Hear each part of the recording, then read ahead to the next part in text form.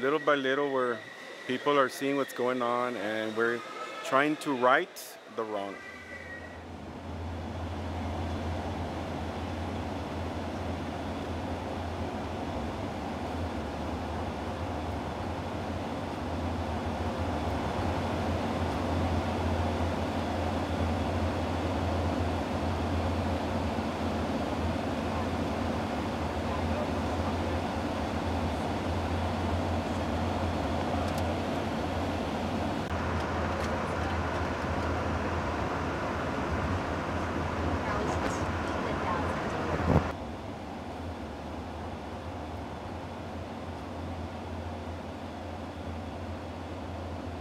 Let us understand that we are at a dangerous yet exciting moment in the history of this country.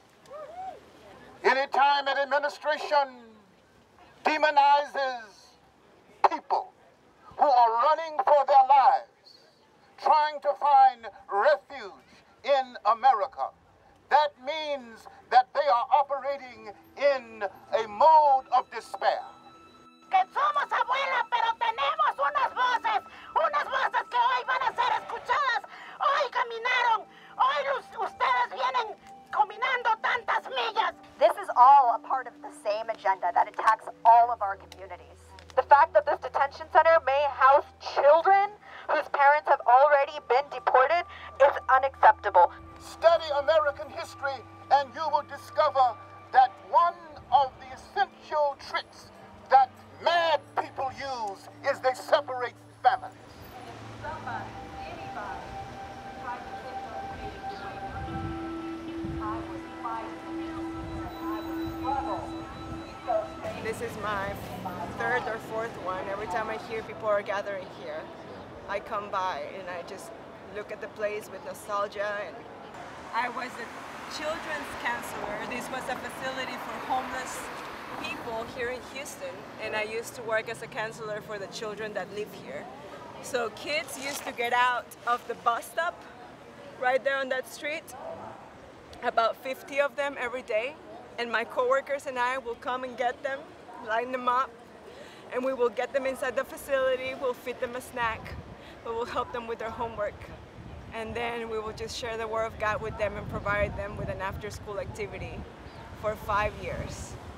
And now this is completely the opposite. What good could turn out from detaining and basically jailing kids?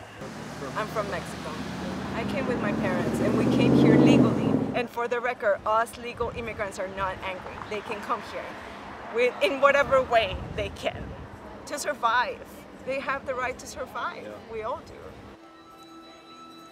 The time has arrived that if you are not comfortable with seeing and living around people who look different from you, you may want to reconsider living on the planet Earth.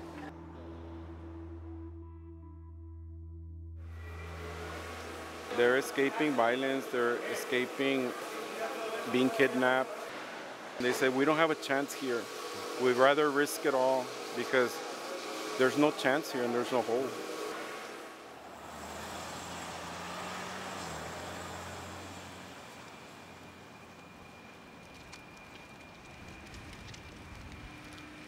They start dropping off the individuals after 8 o'clock. And so sometimes they don't get to leave tonight. They won't leave till tomorrow. And so they don't have a place to stay because the bus station closes at 11 p.m. And I'm being told that a group of 9 men just arrived and they have not had dinner.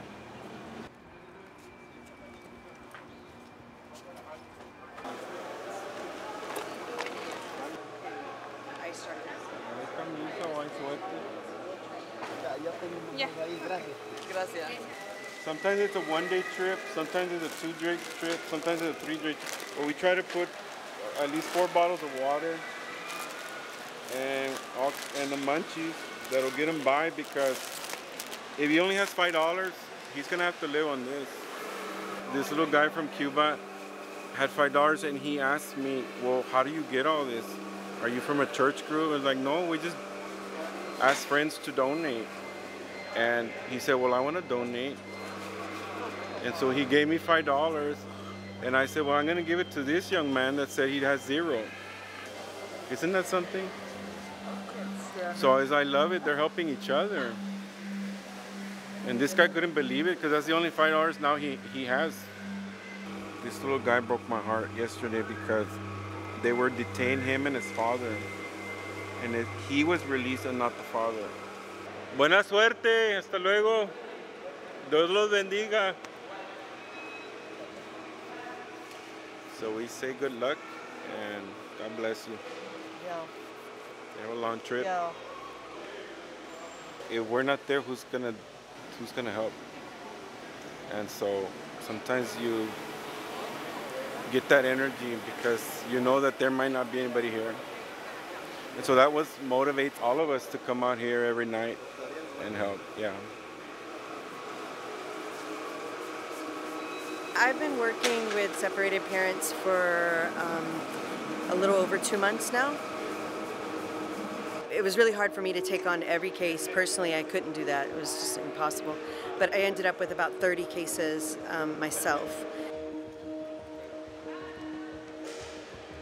I'm waiting here because immigration released her.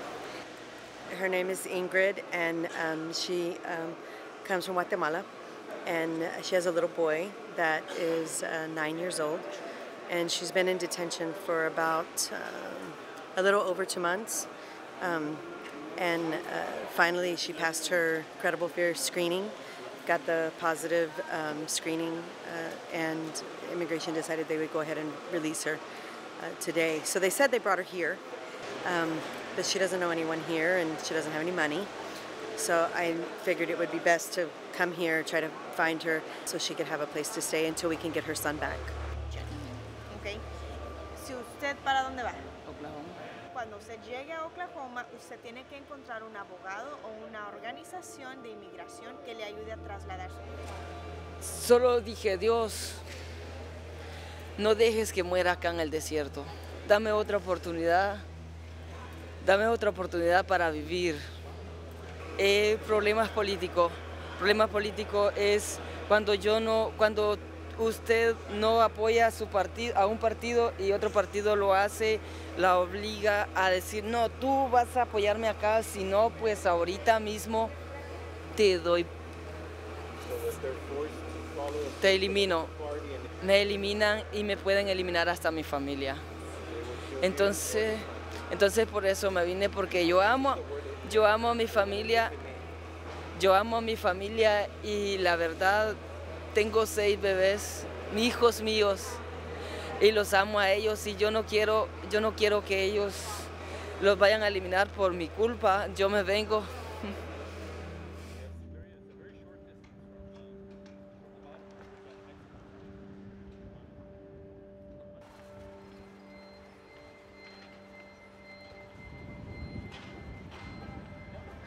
We pray that the President, federal and state congressional leaders welcome and create legislation to keep our families together and to protect those arriving at our borders seeking asylum for a better life.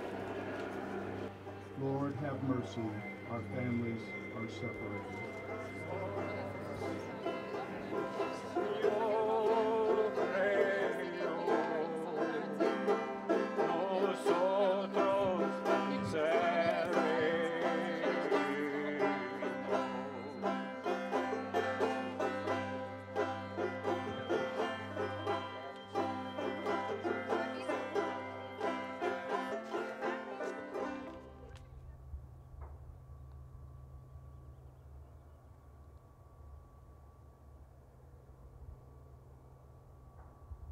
There's no getting away from the fact that we're taking people that are distinguished by the fact that they're from certain countries and they're of a certain race, and we're putting them in a place on the border away from where everybody is. And I can't help but think about how, the people of the little town of Auschwitz had no idea what was going on. That's what they claimed. They didn't know. They saw people going in. They didn't know what was going on. The trains went in. Well, lots of people who come by here are surprised to find out that there's a children's prison over there, and it's easy not to know. It doesn't look like the operation that it is, of the size that it is.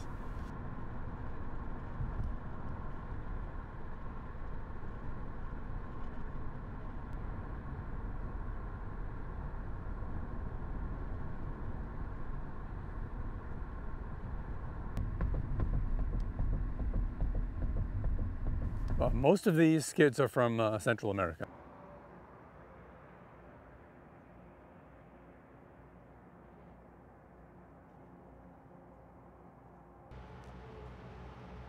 They don't have a mother or a father with them. If they happen to be with an aunt or an uncle, an older brother or an older sister, they'll be separated. There are cases where somebody's been in there for 6 months. 60 days is not uncommon, and 90 days is not uncommon. These kids are in there for lengths of time that are going to do them permanent damage.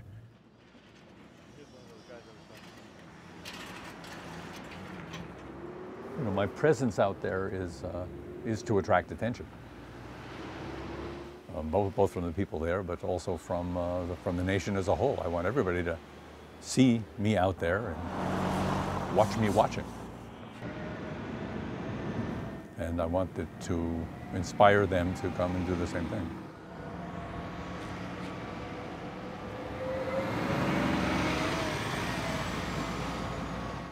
This is a place that will bend to pressure. The reason it's filling up like this is that other places are bending to pressure. And the reason this place is being substituted for those places is because nobody's here saying, no, not here. Not on my watch, not in my town, not in my region, not in my name. I know that this place could be shut down if enough people came out here.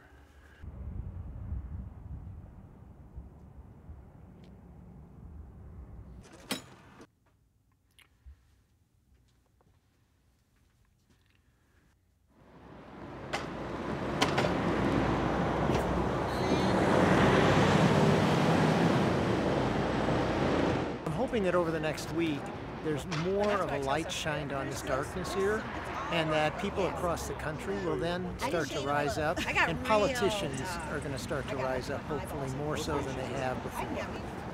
Just need to let the people know that this can't be a secret. It's a huge secret. You know, I just have to question why it's a big secret. Here, hold this. Let's not lose this one. I can't fathom the idea, how stressful and how, you know, just bewildering it must be for these kids to be out here without their families. To not even know where you are. We need to fight for the kids. Or how long you'll be there, or when you will see your family again, or if you'll return home, not return home. I'm just not sure what to write yet. You're not sure what to write? Well, take your time and think so. They were literally yanked from everything they knew. They have no comfort, no parents' arms, no words of wisdom, no words of comfort. Yeah. If you were the kid that was afraid coming in, what would you like to see somebody else telling you? What would make you feel comforted? I wouldn't wish that on anybody. Especially when we as parents look at our own kids. This is the day that was hard for families. Very good. That's a good one. All right, there you go.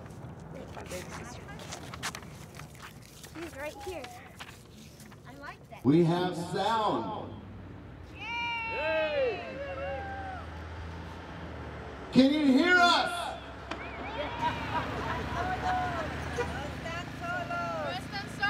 No están solos. No están solos. No están solos. No están solos. No están solos.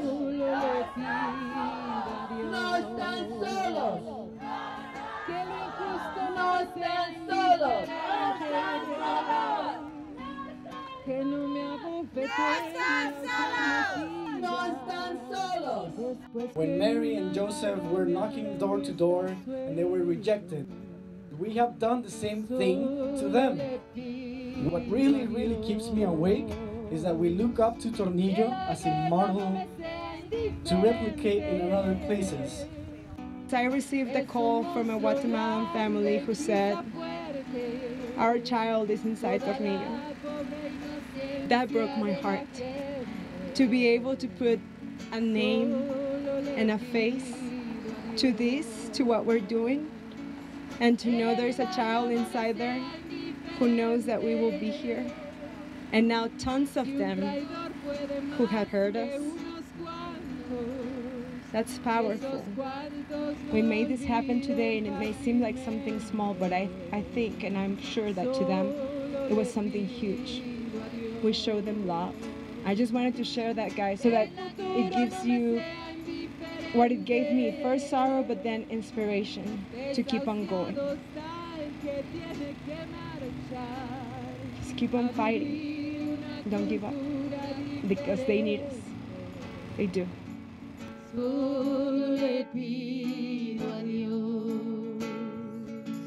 As of Tuesday, they have no longer accepted children here. And if he's able to hold strong and not accept any more children, by mid-January, Tornillo will shut down. That is because of you, everyone who's been out here. Now listen, let's not take his word for it. Let's not take my word for it. Let's continue to show up here so that we can witness with our own eyes, testify in our own words back to our fellow Americans what is happening here. Que esos cantos no lo olviden fácilmente. Solo le pido a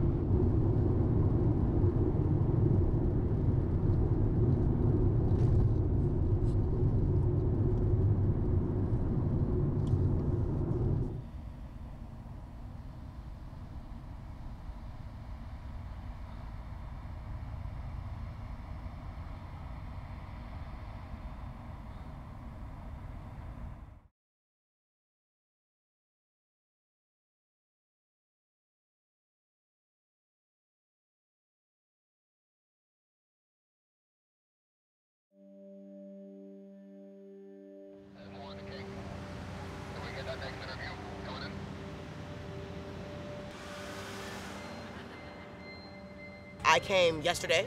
The security guard grilled me, asking me a billion questions like I was a criminal, what my intentions were here. But once I told them that I was going to join the small protest group, he directed me on where to go.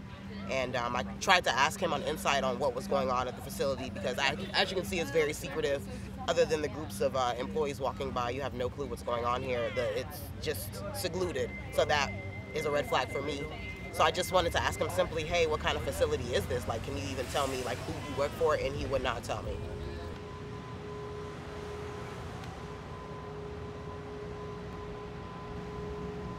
The first time that I found out what was happening here was actually in June, when the Trump administration started dividing the children from the parents. And then they started adding more and more kids in Homestead. 1,600 is the number that we keep hearing from the people who go inside.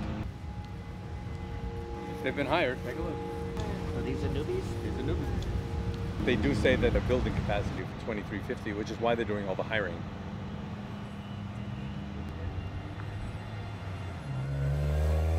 Most of the kids who are coming here, who are unaccompanied, have family here. The government wants to punish these kids. That is their strategy, to end immigration. Make it miserable enough for them so that this is the last place they'd ever want to come. Doesn't work, but that's what they think. And in a place like this, it's even worse. You know why? Profit. Caliburn, Comprehensive Health Services, profit. They're making money off of these kids. We wanted to shut down and put the children with their relatives. When they ask me why, it's because I think it's not right to be, you know, don't do nothing. I think it's a bad idea. Yeah, I saw probably 10 balls fly up in the air. While the injustice outside. The kids know they're not alone, and they know that people are advocating.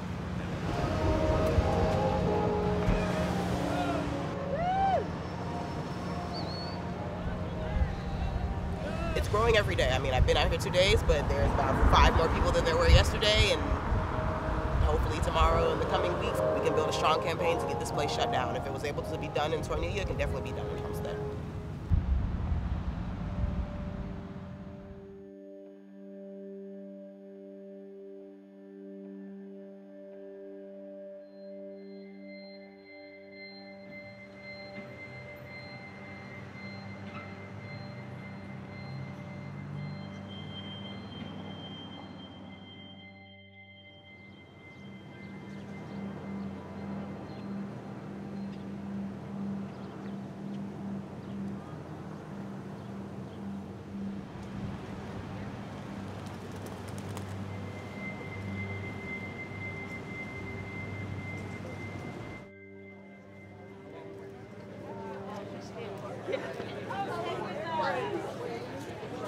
What I would like is for everybody in the entire country to show up.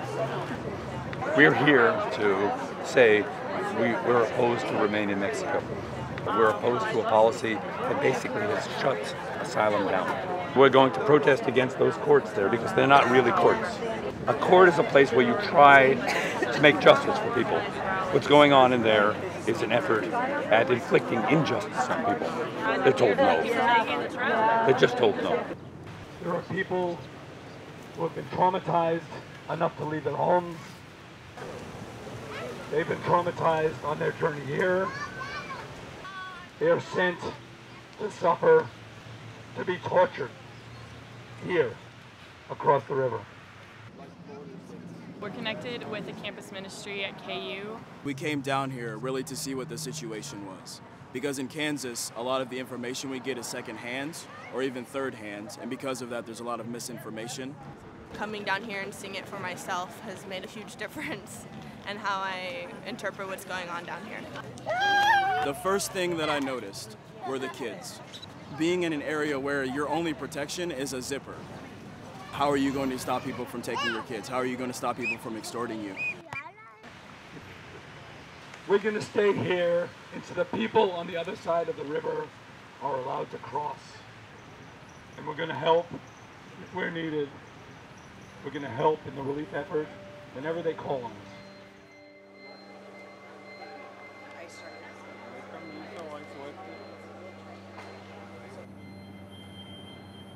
We started with, I think it was about 20 people that, because of metering, they were waiting to cross. So we were feeding them. And then MPP started, and we have 2,200 on the other side of the bridge.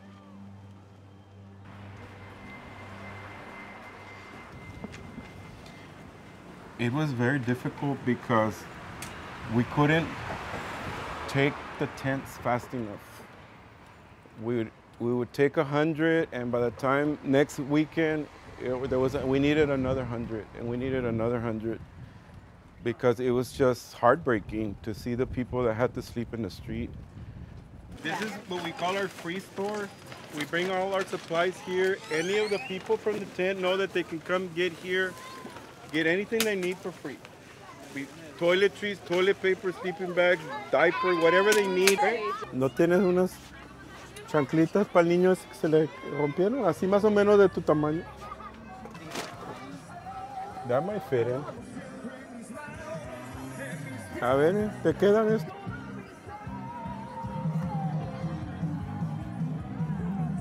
¿Sí? Ok, perfecto. Son tuyos.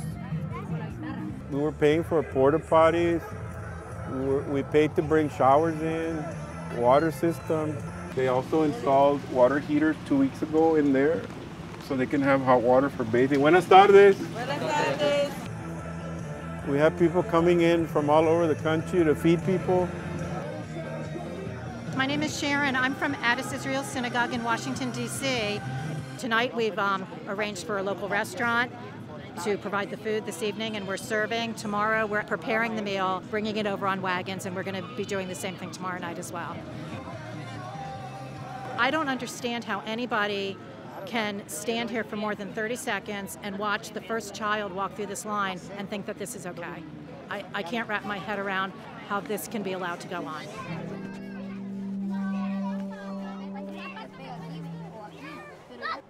It's a hard sword to bear when they believe so much in me, and I'm not the decider.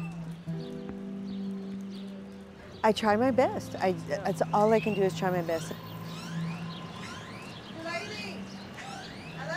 ¿Cómo está tu mami? Ay, cómo te había extraño. ¿Cómo estás? Feliz año. Hola, ¿cómo estás? Bien, bien, feliz año. ¿Cómo estás? And surely I don't always, come out with my best, but I try.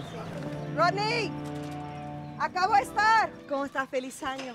¿Qué onda? Happy New Year. Feliz año. How you doing? ¿Cómo está mi vida? ¿Cómo está, papi? Ay, Daddy, ¿cómo estás? Y la verdad, me espero recibirlo este mes, más o menos. On the weekend, there's usually just a lot of people that have questions. Pero lo que quería hacer en todos los casos, it's very difficult to win. Pedir cases that, 2 years ago would have certainly been cases we could win. We don't really have a chance anymore.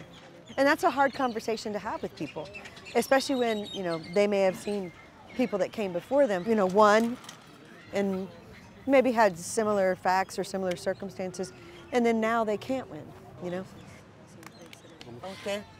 Feliz año. Okay. Okay. Hay una confusión, pero yo creo que ya la había aclarado con tu llave. ¿Qué tienes para estar aquí en México? Se vence el 13, ¿verdad? 14. 6 meses y medio viviendo en este lugar, en este puente. Mi padre trabaja rehabilita jóvenes. His father is the pastor of an evangelical Mennonite church. His father works on rehabilitating youth and gets them to change their mind and make them Christian, and puts them in programs to clean the local parks and to paint the schools and help in the community and for the community. Entonces él quería arreglar con... So because his father was trying to bring peace to the area and save young men, gang members sent people to his aunt and uncle's house where they killed both the aunt and uncle in front of the 6 children.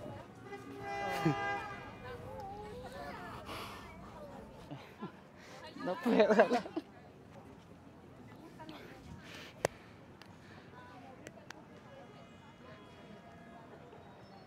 These are pictures of the house riddled with bullets. Y los niños estaban arriba durmiendo. It's a bunk bed. And the kids were up there while they killed the father and the mother. Entonces, cuando fuimos a traer a mi The gang members showed up at the funeral and told them that everyone that was there was on the list and that they were all next. que todos los iban a matar. This is the funeral. And the gang members he's talking about are the ones standing back there. Salimos todos huyendo, abandonando todo. They finished the funeral and they immediately abandoned their homes, abandoned everything, and just left. Sí, con mi familia. Gracias al Señor que llegamos. He has three kids, tres niños, ¿verdad? Sí, 3 niños. Llegué a Tapachula, Chiapas. Quería hacer So he first went to Tapachula when he arrived in Mexico, which is on the southern border. And he was there for 2 months trying to get permission to work because they didn't have any money. Y vi uno de los bandilleros, de jefe. In the main plaza of the town where they were living, he saw the head gang guy from Honduras was there.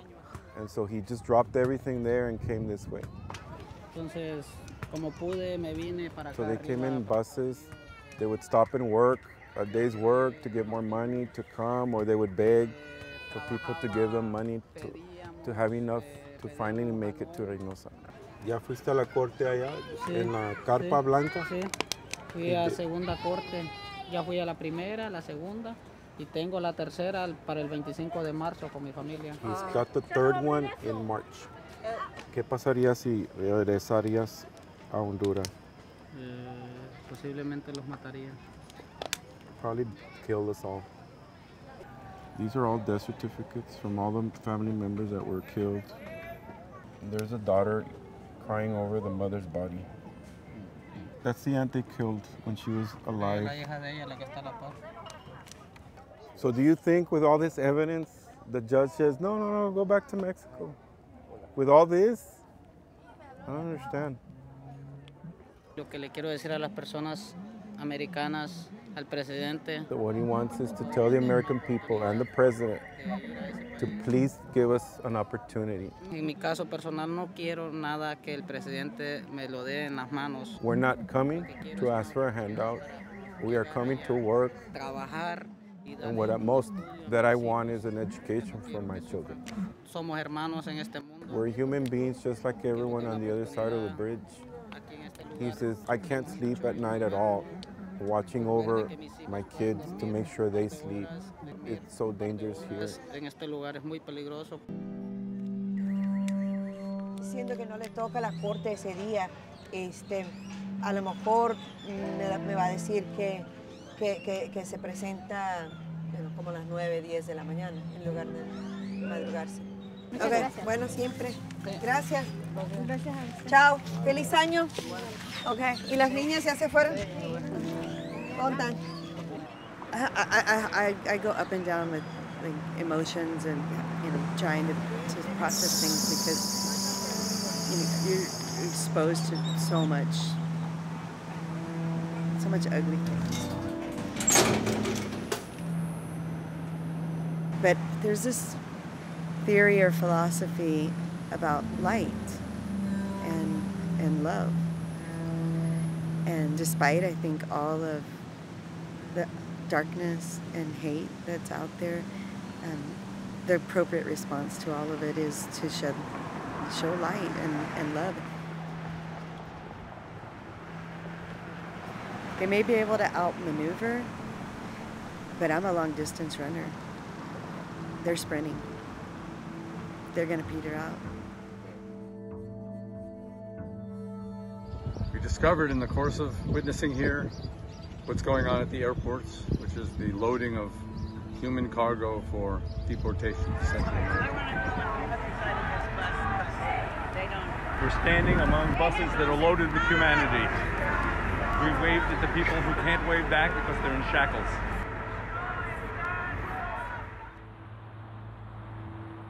You guys keep coming back, and you tell me I can't wait to come back because my heart filled, and I can't wait to come back to hug those people and tell them that they're human.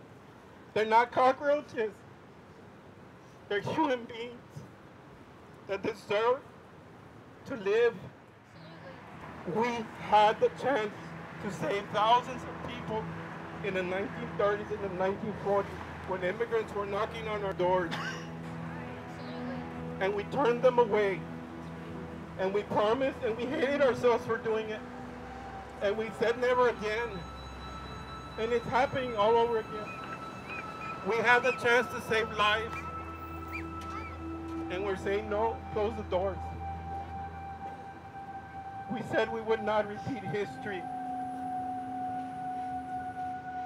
What happened to this country?